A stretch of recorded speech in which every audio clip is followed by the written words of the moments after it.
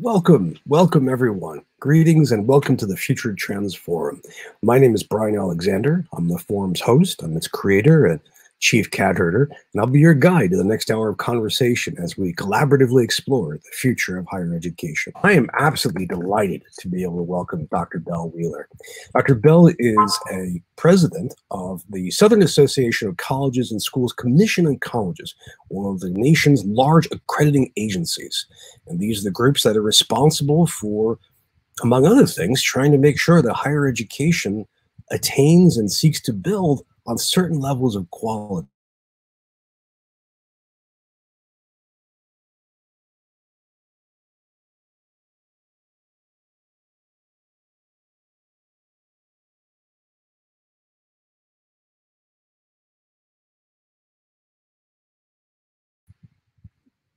Greetings.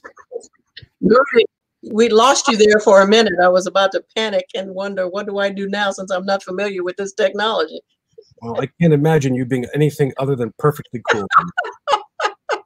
I'll pay you later. Thank you, Bryan. Well, you're being very nervous right now. I have so many questions to ask you, but the first is, where are you coming to us from today? I'm in Decatur, Georgia, which is right outside of Atlanta. And it's probably a little warm there right now? Actually, it's about 64 degrees, so it's cold. It was 82 day before yesterday, so this is pneumonia-catching weather for us. 82 is what I would have expected. Yeah. What we do here in the forum to introduce people, besides mentioning a brief background, is I like to ask people what they're going to be doing in the next year. What are the big projects, the big topics, the big ideas that are really going to be top of mind for you for the next year? Well, for the next year, we're trying to figure out how to bring people back safely into the building, how to encourage people to get vaccinated without requiring it, since we come in contact with so many different people and our staff travels, all over the country doing visits and things, and trying to make sure that all of our professional development activities can now go back to being in person. We had to scramble like all of the institutions did and put our annual meeting up in a virtual format last December, and it went very well. And people raved over it, but they still want to meet in public. So working with hotels to make sure they're still functioning in, CDC guidelines. So those are the mechanical things that we'll be dealing with. More importantly, are still working with institutions to make sure that they're as strong as they can be in the offerings that they have for their students, both in the curriculum and in support services. So that business continues. That's indeed. That's your goal. Friends, if you're new to the forum, please know that I have all kinds of questions for our guests, but the real goal here is to convey your questions, your thoughts, your ideas. So again, just please feel free to press the button to raise your hand so you can join us on stage with video, or type in a question or a comment. And also, if you'd like to learn more about Dr. Wheelan's group, if you look in the bottom left corner of your screen, there's a kind of tan colored button that should say the homepage of the group. So you just press that and you'll get a link to their website right there. And before I can even finish saying that, we already have a question. That's how eager. This is a question from the longtime friend and supporter of the program, coming to us from the Houston, Texas area, from Tom Hames. And Tom asks, accredited agencies have a lot to do with defining the language of higher education. Can or should accreditation be used to drive innovation by redefining basic terminology? Perhaps would be a one-word answer for you, Tom. People always think of the accreditor as this group of folks sitting back in an office somewhere, for us in our case in the city of Decatur, trying to think up things for institutions to do. The reality is we are a membership organization, and the things that we do come from suggestions that our members make. We have a 77-member board that is represented. Yeah, we have one of the largest boards of any organization. Yeah, because it's representative of states. Every state in our region has at least 4 members on our board, so that would be 44 members right there. And they bring ideas to us, and they tell us what they think is appropriate and what they think isn't appropriate, and so we kind of follow their direction. There are occasions when I, in my shying, retiring self, will open my mouth and say, well, have we thought about such and such? But for the most part, what we do is driven by our members. So anytime you think that there's something that our members should be doing, just send me an email and let me know that this is something. All of the innovation that happens in our region that we approve or not comes from the membership. And we have tried very hard not to stifle any innovation from any institution. I think dual enrollment started because of innovative institutions that said, we need to grab a hold of these seniors in high school who have finished their high school curriculum and we don't want them running the streets. Let's get them started on their college curriculum. And it has expanded, of course, into juniors who, are honor students, and in the state of Texas, all the way down to freshmen. Those kinds of things are innovations that come forward. The use of distance education started in institutions. It was not something that the accreditors do. What we have to do is to validate that the quality of whatever that innovation is of appropriate standard for an institution of higher education. So should we be defining it? I think on one level we do, because we have to approve what goes out there, but should we be the ones generating it? We certainly encourage our institutions, but we're not in a position to force you to do a whole bunch of stuff. I hope that answered your question, Tom. Oh, it's a great question, and Belle, that's a very, very rich answer.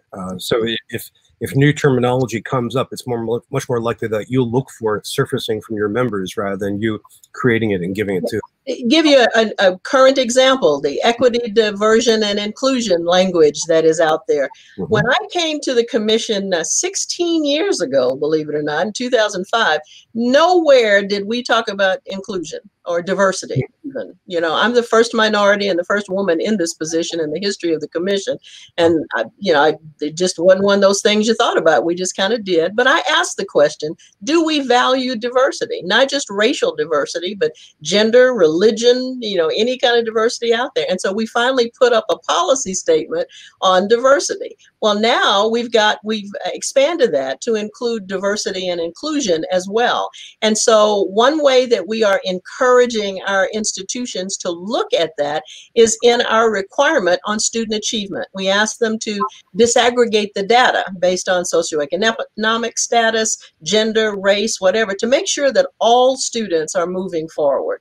That's the way we have taken to, implementing change, if you will, in our organization to our institutions, rather than mandate that you have to do this and you have to do that.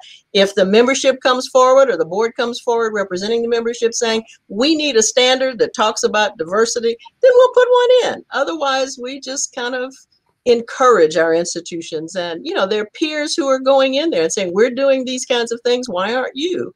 And so it moves, maybe not as quickly as Tom or some of his colleagues would like, but it does move. Well, that's a very, very good answer to my question. And I promised I wouldn't ask too many questions, and here I am. That's okay. So we have a stack of questions coming in from a great range of people, and I'll make sure everyone gets a chance to ask one. So this is coming from Sally Muriamu, coming from Oregon, who asks, what is the role of CHEA with your accreditation group? I often work with partners overseas who don't understand that accreditors are self-governed. Well, welcome to my world, Sally. CHEA, as that organization is called, is the Council of Higher Education Accreditation. It began as an organization that represented accreditors in Washington. People in Washington only want one phone number to call about accreditation. They don't want to have to learn about 7 regional accreditors or 50 specialized accreditors. They want one number. And so CHEA was the organization that was founded by the accreditors to be our representative in Washington, to bring stuff to us from the Hill and then to take stuff back. There was a change of personalities, both among the accreditors and the president of the previous CHEA organization. It was called COPA. And so they decided they would represent institutions' interests in accreditation rather than the accreditor's interest. Wow. And so we are recognized by CHEA by choice to say that, yeah, these are the things you want done. And so, yes, we agree to do these kinds of things, much like we are recognized by the Department of Education. With the Department of Education, there's a bigger carrot, though, because federal financial aid is involved with our relationship with the feds. There is no relationship, other than a goodwill one with CHIA. We are recognized by CHIA, however, because I think, the right thing to do. But there's no pro or con to us belonging or not. A couple of the formerly known as regional accreditors are not recognized by CHIA, or they're reconsidering whether they're going to be. Oh, wow. Just a quick question. When did CHIA have that change of personality? Well, I've been here 16 years, so it was probably 22, 23 years ago. Okay, maybe back in the 20th century then. Yeah. Thank you. That's a great question, Sally. Thank you. And Sally, kudos, by the way, for your nice futures program. That's good to see that. Love to hear more about it. We have a ton of questions coming in. And again, friends, if you just want to ask questions either out loud, press the raised hand button, or if you want to type them out like we've been seeing here, just type in the Q&A box. And we've got one here from the splendid Steve Ehrman, who asks, I understand something of how accreditors support and encourage improved quality and learning outcomes. What's good practice for encouraging equitable access to degrees and a more affordable education? Wow, Stephen, if I could answer that question in a pithy response, I would. That's going to vary from institution to institution because the missions of our institutions vary. And so they're going to tackle both of those issues differently. What we ask for and depending on which part of the country you're in, we'll also address those differently. In our region, we have what we call the Quality Enhancement Plan, which is where we ask an institution to identify a project that you think will move students forward.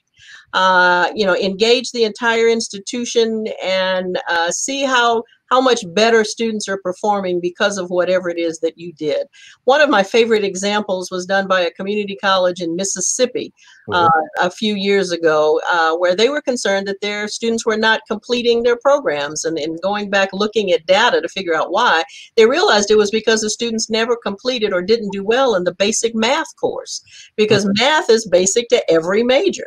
And so they went in and revamped the math course, and they pulled faculty from all over the college asking what skills do your students need in your program, in this math course. And even over one semester, the grades improved and the retention rates improved. Those are the kinds of outcomes that we look for. We do leave it up to institutions to kind of identify those issues and to make predictions on what will happen. And then we ask them to go back in and make changes if they didn't get the desired results.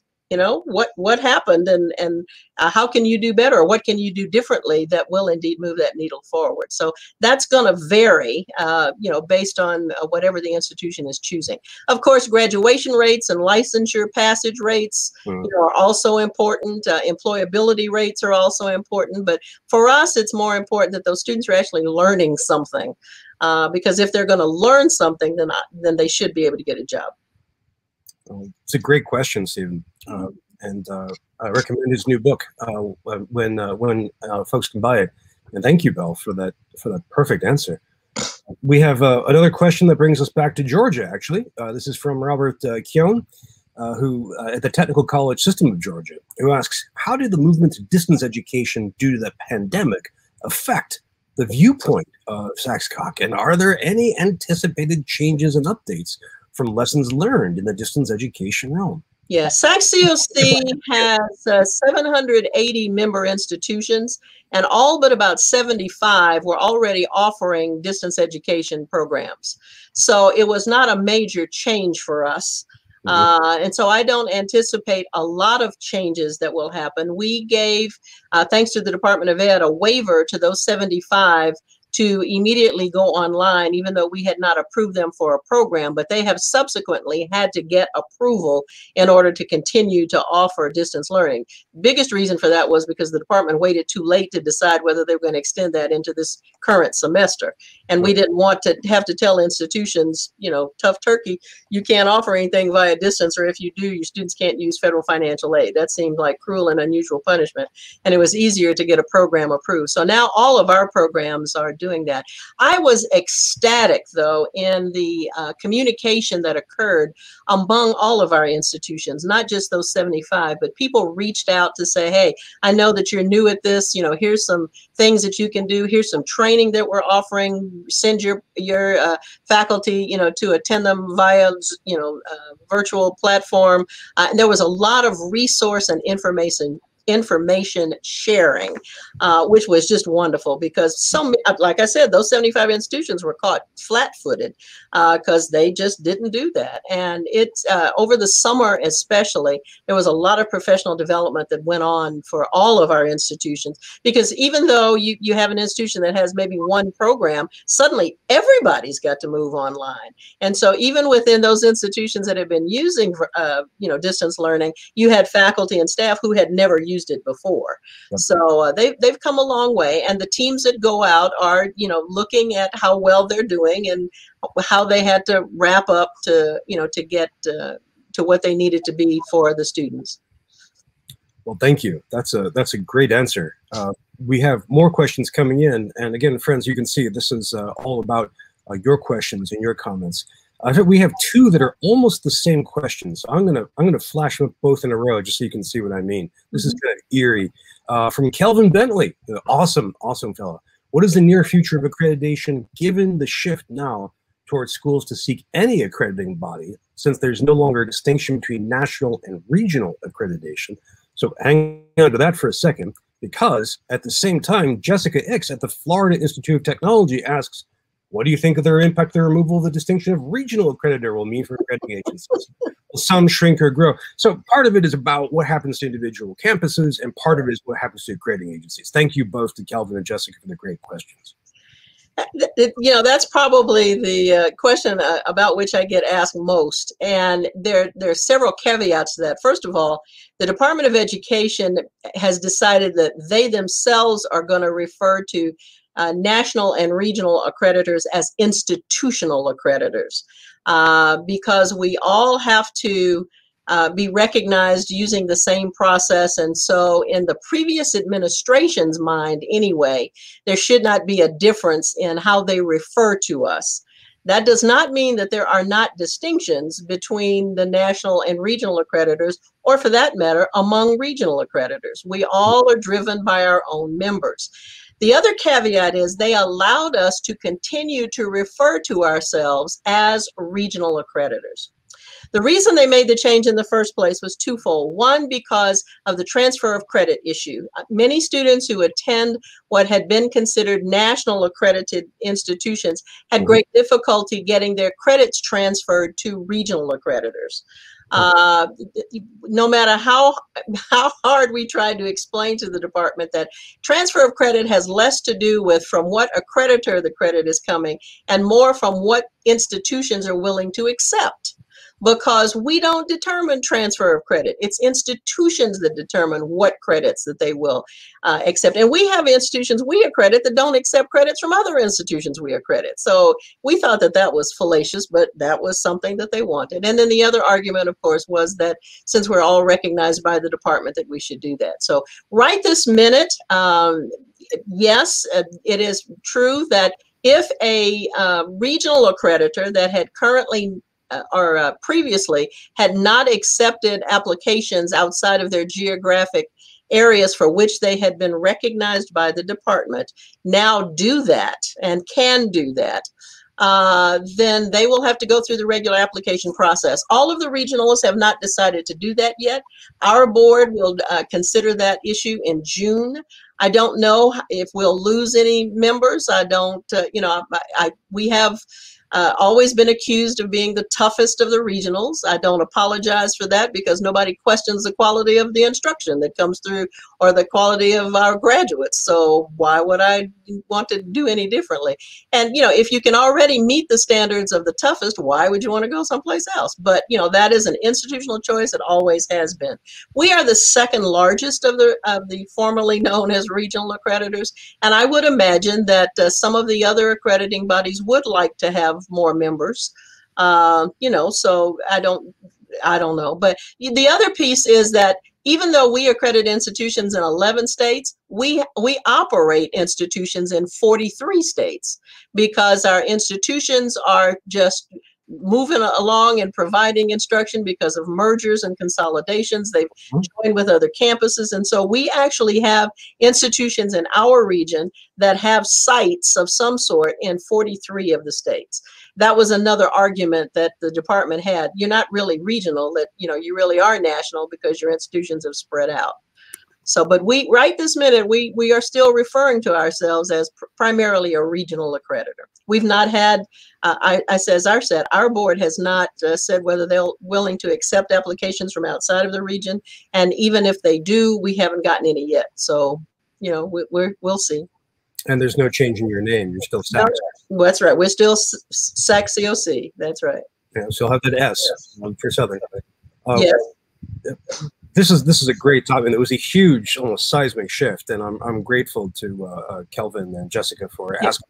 And Bryan, as an aside, the SHIOs, who are the state higher education officers, are very concerned about that change because there is legislation in the name of the specific accreditor that they may now have to go and change, and that's a pain in the derriere. And so there may be a movement to approach this administration to change it back. So, you know, welcome to my world. Just we'll take it one day at a time. Yeah. We actually have a related question to that. Came from out in the West Coast. Mark Corbett Wilson asked a California question. Any thoughts on California ending its state approval of small institutions and forcing them to become accredited, move, or cease to exist? Several small graduate institutes have already closed.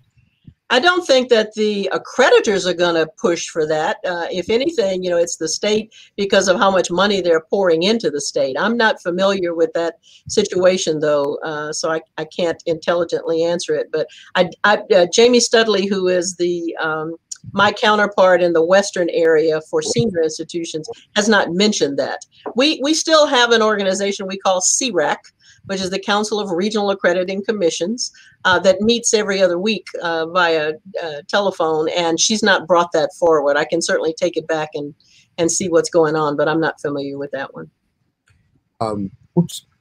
Mark, that's a great question, and Belle, I appreciate your candor in answering this. Mark, if you've got a link you can share with us, please pop it in the chat, and I'll share it around. As you can see, we're covering a huge range of topics.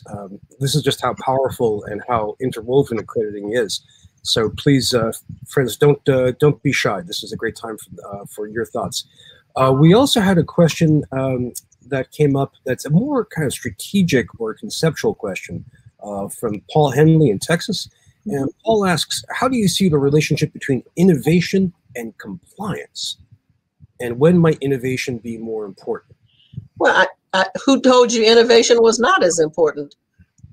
We've certainly never said that. I think that historically, the accreditors have always been perceived as compliance organizations. You know, how many beans do you have? And we have to count them. I mean, we used to literally count library books per discipline because our faculty said that for students who are going to write, you know, term papers, they needed to have original sources. And so one way we did that was to literally count library books per discipline. We have not done that since 2002, almost 20 years. People don't realize that perhaps, but we have not. And so we like to think that there's innovation, you know, strewn throughout. Again, for our region, it's the QEP where much of the innovation evolves. And the QEP is not designed to be a one-time issue. It's supposed to be something that eventually becomes a part of the fabric of the institution. And so we thought we were moving in that direction. If you don't think we are, because Texas is part of our area, let me know what you think we should be doing. That's how change occurs in the region, because, you know, we hear from those of you out in the field. Either through emails that you send, through communicating with the board members, you know, on the SACSCOC board, or serving on peer review committees where you can go in and talk to your colleagues when you go to visit their institutions. Thank you, Paul. Thank you for that elegantly phrased question, and Belle, thank you for that very precise response. This is fantastic.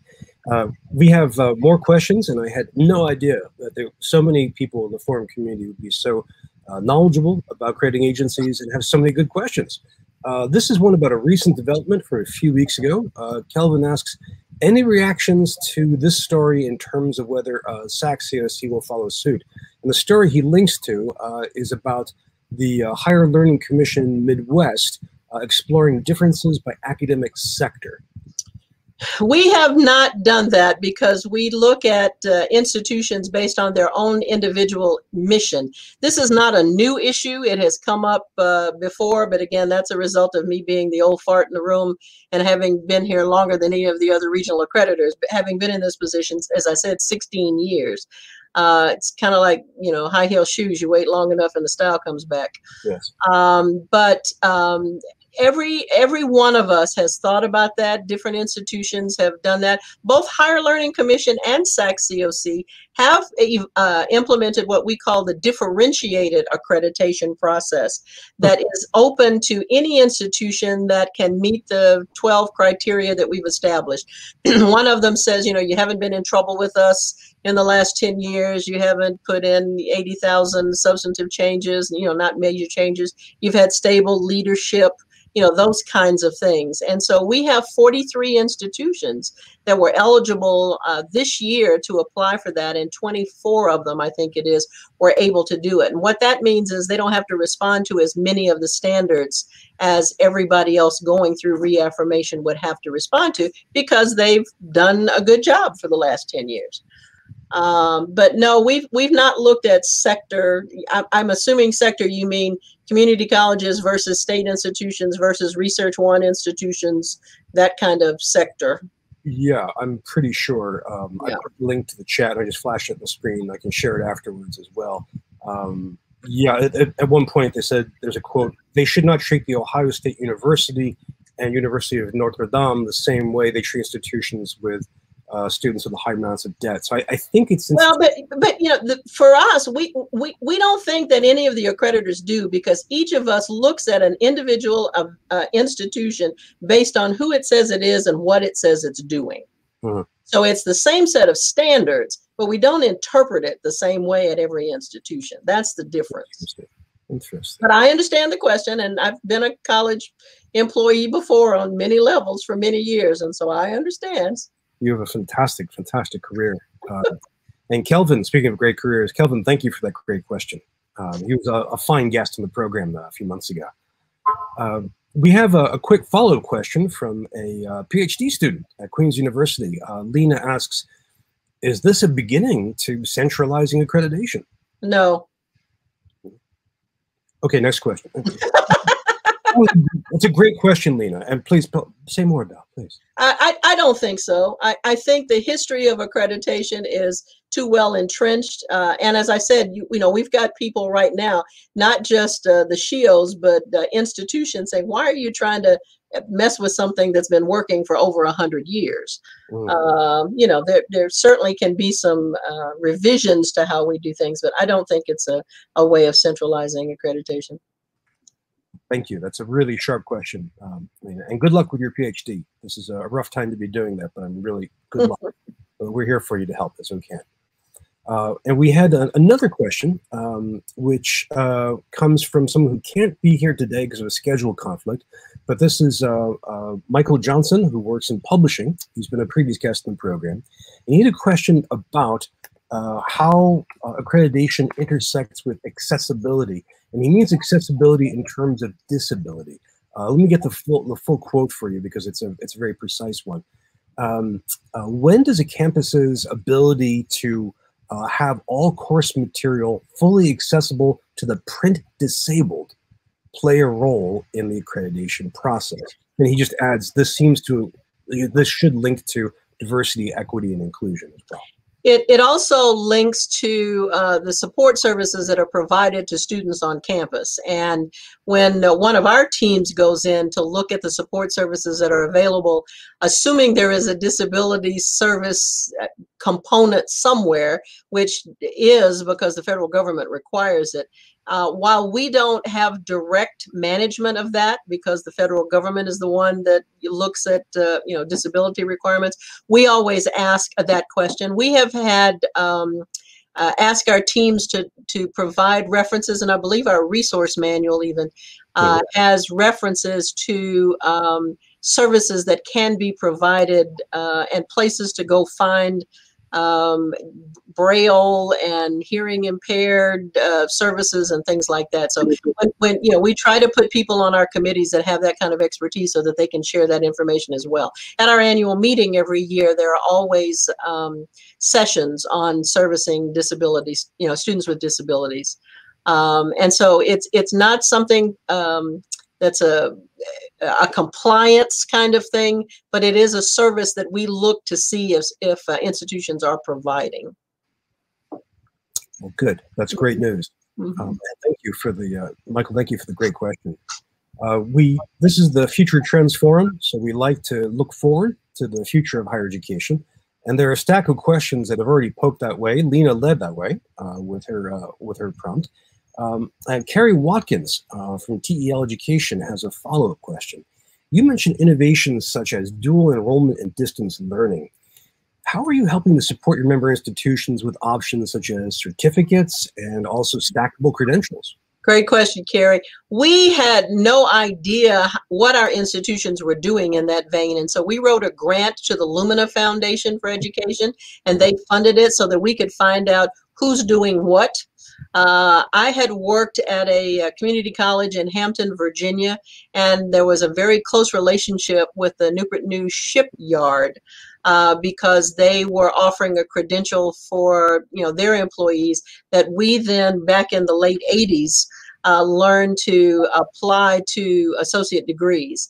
And so I knew that it was being done by some institutions, but I didn't know how many. And I was very pleased to see that while literature generally would think that the community colleges would be in a better position to do that because much of those are hands-on skills that can be translated into a credential, there are actually liberal arts institutions that are creating credentials, stackable credentials for liberal arts majors. And so there's a lot of activity going on. We did produce a document to show the lessons learned by those particular institutions. We still have copies if anybody's interested. Just shoot me an email and we'll see if we can get it for you. But we are strongly encouraging it. And again, at our annual meeting, we have sessions every year where people are talking about the things that they went through to do that. 2 years ago, I think, is when we completed that grant, maybe 3 now with COVID having taken a year. I've lost track of calendar time, but 2 or 3 years ago was when that grant was finished. And we had a session then, and we've had them ever since. So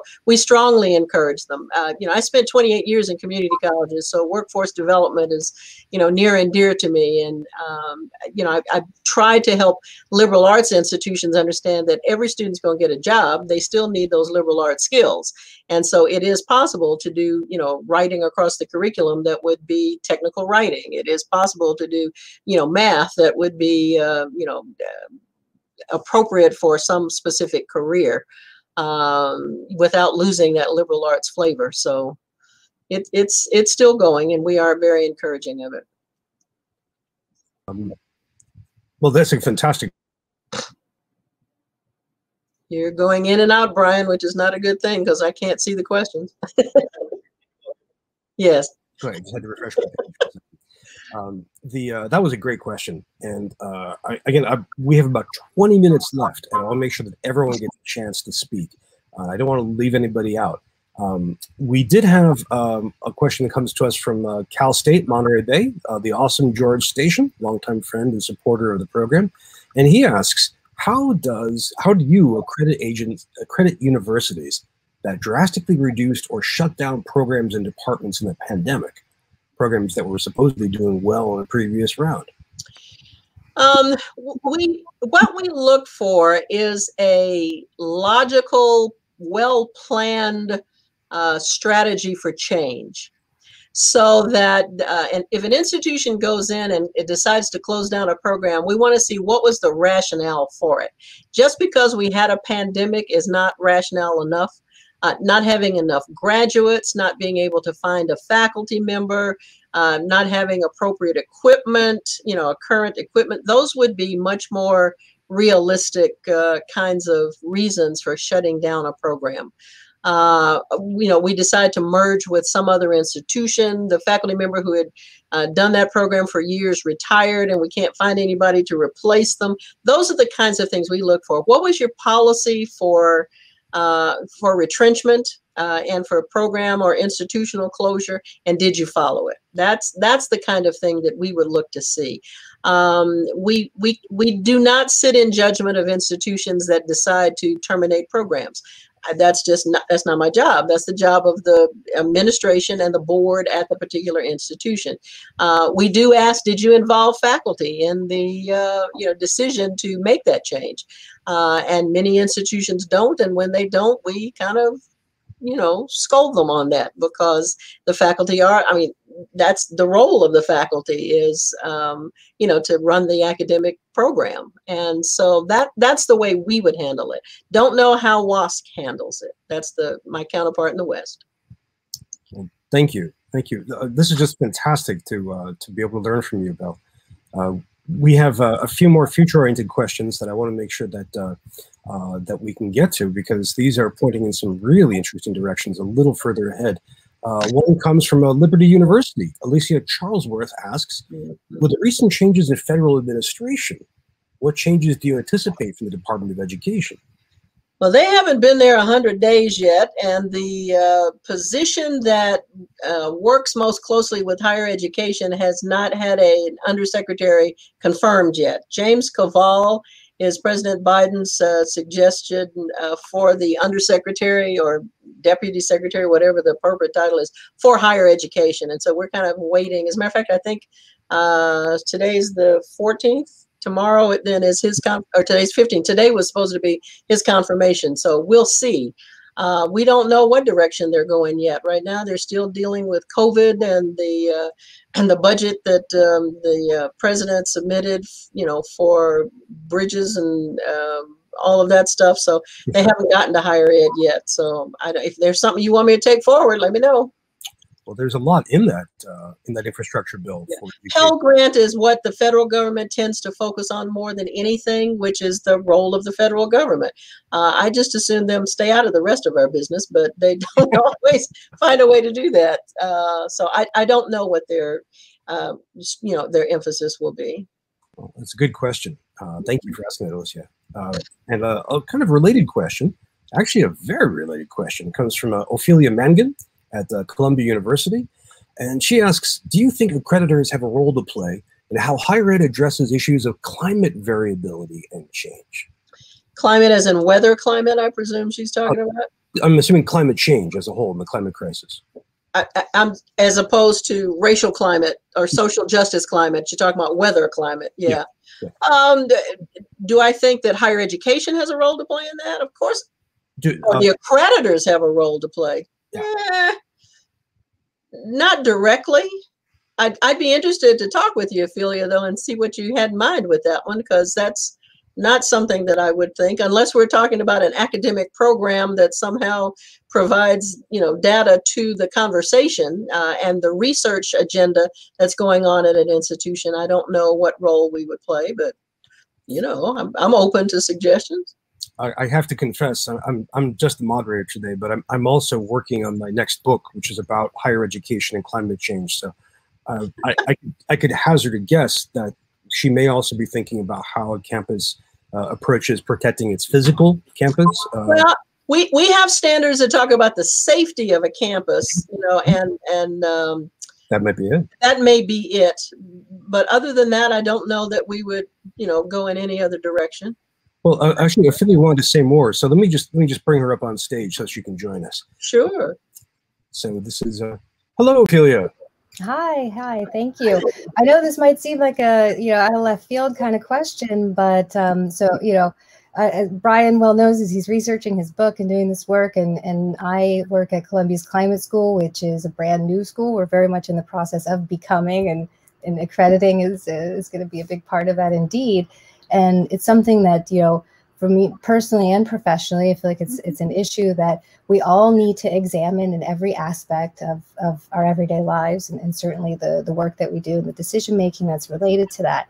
And so I was just curious if that's something that, you know, you or your accrediting agency in particular, and then the broader role in terms of, you know, the role that you do play in helping to inform and sometimes set standards, right? You spoke earlier about what you think the role of an institution or an agency like yours plays in terms of requiring, you know, things, but that you're really thought leaders here in setting the tone for conversations. And it's something that is an aspect of the curriculum, to be sure, and addressing these issues and integrating it. Different schools have had different approaches to this, and I'm excited for Bryan's book and to learn more about what others are doing there. But then, you know, also just the ethos of climate justice itself, sure, and how it certainly dovetails with so many other social justice issues, as you mentioned before. But then, you know, the infrastructure component of institutions and, you know, online education. I mean, it really just, you could go kind of the whole way. And so I would, if it's not something that you have thought about before, I would maybe encourage and invite you to raise it and think about how you might be able to. Just wrote a post-it to myself because it's not something as a topic, you know, in and of itself that we've talked about. We do have a standard that requires institutions to provide a safe environment for their you know, not just their students, but anybody who comes to campus, just a safe environment. And if we did anything, we would expand that standard to include climate change. But I have taken it, and I have a meeting in June with my board, so I'll move it forward. Thank you for that. Well, I hope that you share, you know, some thoughts about that with Bryan, and maybe you can pass it along to us. And I'd also be just very happy and curious to see what comes of that conversation. Okay, thank you so much. Sure, thank you. I'll follow up with both of you, definitely. Thank you. If you're new to the forum, or if you haven't used the Shindig technology, that's an example of a video question. It's really that easy. Affiliate pressed a button, I pressed a button, then it just works like that. Like I said, this is the part of the program where we look at more future-oriented questions, and that's a great example of one. Although it's less and less the future. Belle, I don't know if you saw the study out in Cape Cod. The U.S. Weather Service just abandoned a weather station because it was right on the bluff on the Atlantic, and the bluff is being subsided by rising sea levels. So they just said they're going to destroy the station and move on. They're not going to relocate it? They might have to just build another one somewhere else. Yeah, no, I had not seen that. That's already happening. So we have more questions. I'm sorry, this is a follow-up question that I missed. My apologies, Lena. And she asked about what's the best place to read up on changes in accrediting agencies. That's a great question. What? Changes in accrediting agencies in general. Oh, well, I don't know in general, because we're each still so very independently managed. Each of us has a website, and I know on ours we have something called recent updates or recent changes, so you can find out what's going on with us there. I send an email to every one of our presidents after each of our board meetings, after both of our board meetings, with updates of things that have happened, and I would hope that we do encourage them to circulate that, and some of them do, some of them don't.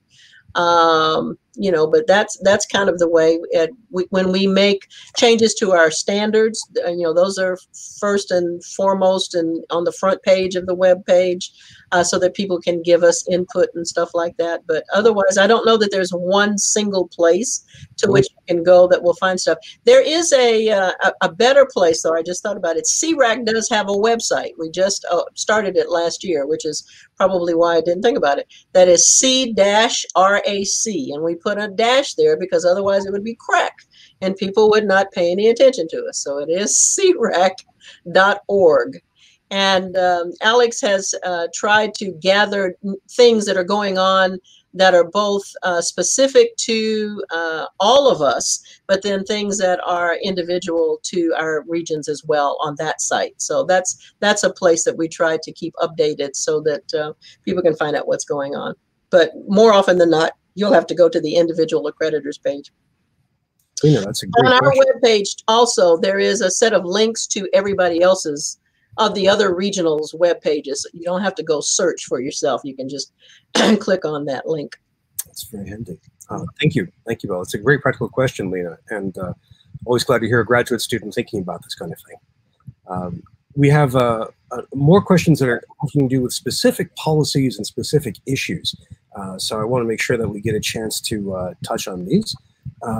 For example, we have another from Sally Mudiamu, who asks about university rankings. What do you think about them, especially global rankings that universities focus on and their intersection with accreditation?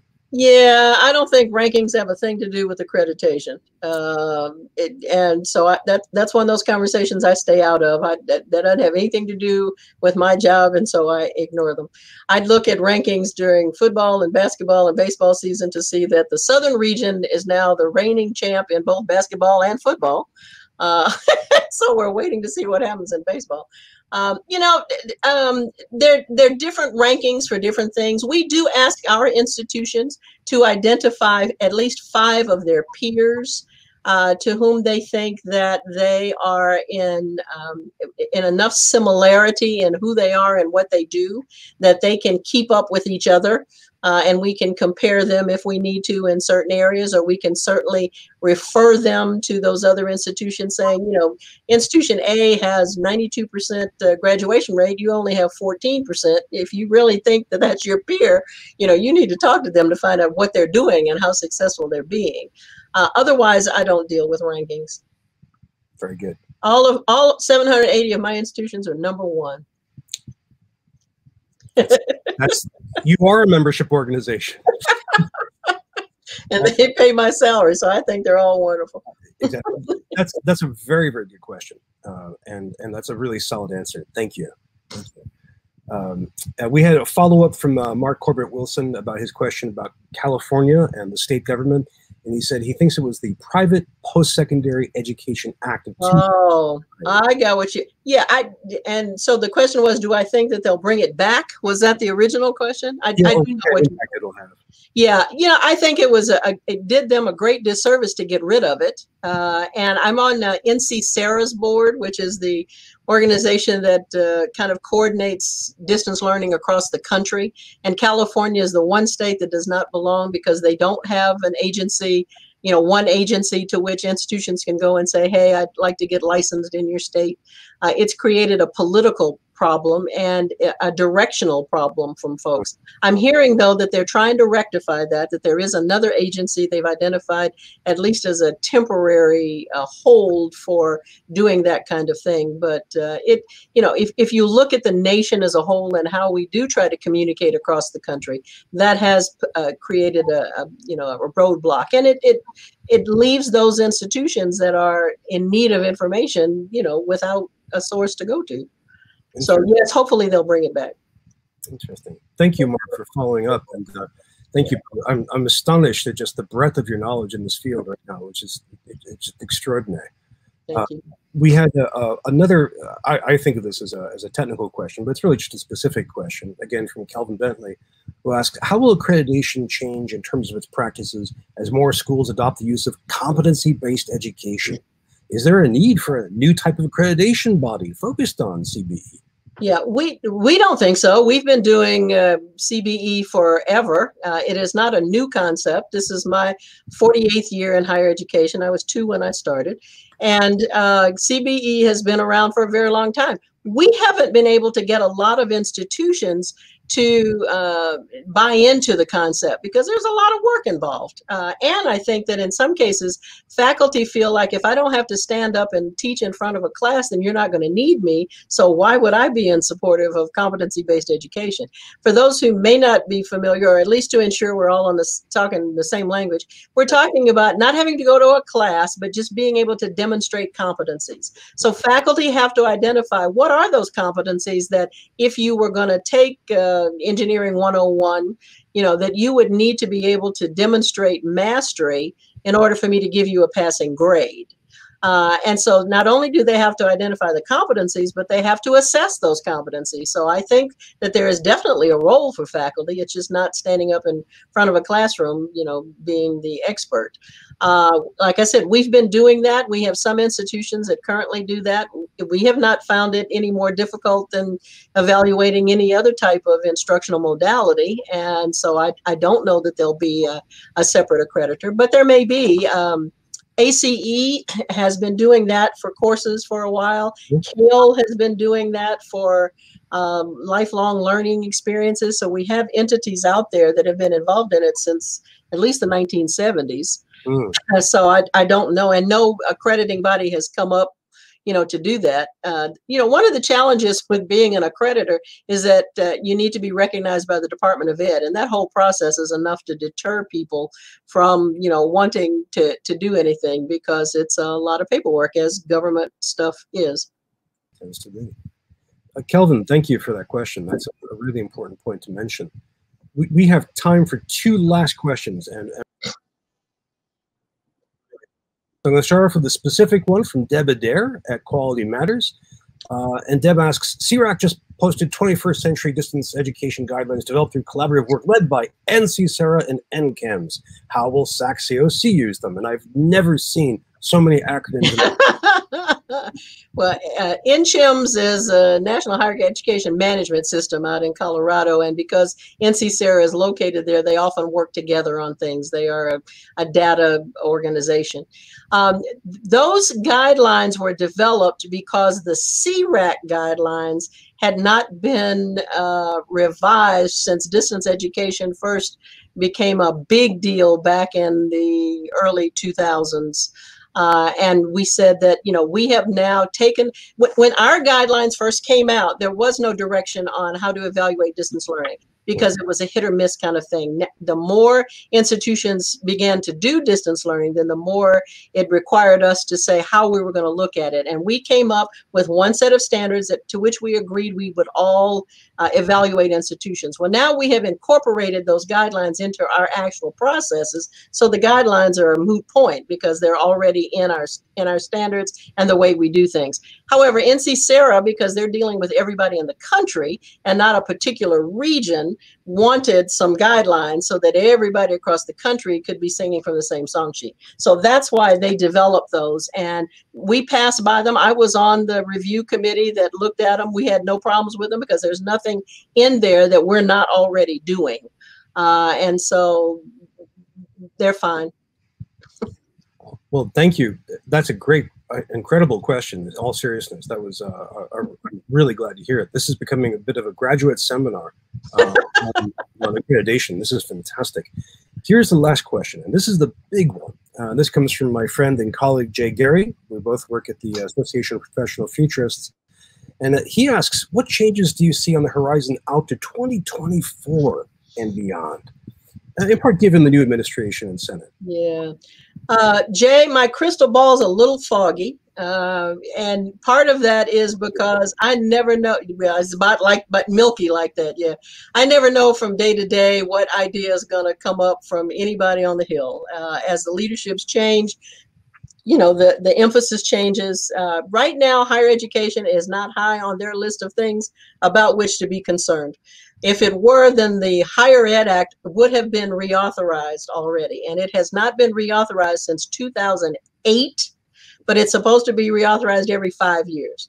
And so we're already so far behind that there are so many other predictions. So I don't know that there are a lot of new things, from now until 2030 that will be impacted, other than free college tuition, Pell Grant, funding minority serving institutions who have historically been underfunded. Those are the kinds of things that we're hearing about right now. I don't know where it's going. Again, James Cavall has not gotten in place yet. Nobody's been able to give him or the secretary a laundry list of the things they want to see happen. And, they work just like your institutions do. Somebody comes up with a bright idea, they take it to the leadership, and the leadership says, okay, let's run with that. And so I don't know. I hate to end this session with, I don't know, but that's one thing on which I don't know. But that is something that you answer in all honesty and candor, which is a fantastic way to end. My gosh, Ophelia, this is such a rich session. You have been so generous with your time and your thought. Thank you so much. What's the best way to keep up with you? Is it with the SACSCOC site?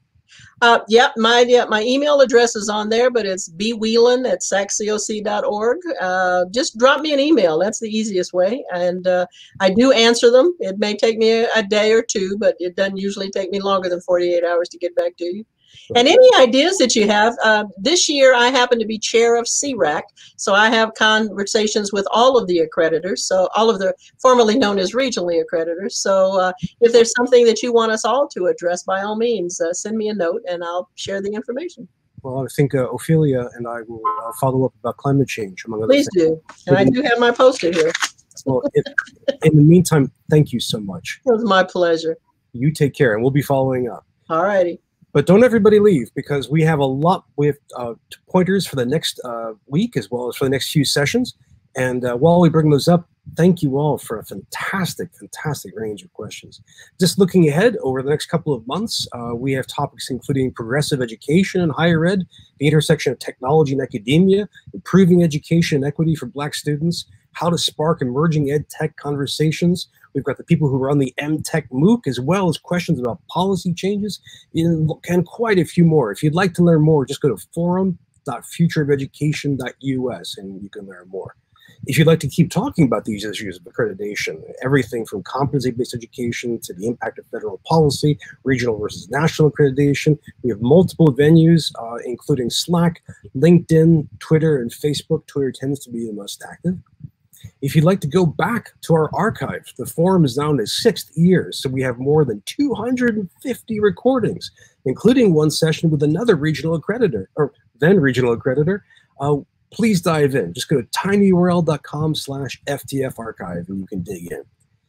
In the meantime, thank you again for a fantastic conversation. Please, above all, take care of yourselves, be well, stay safe, and we'll see you online. Bye-bye.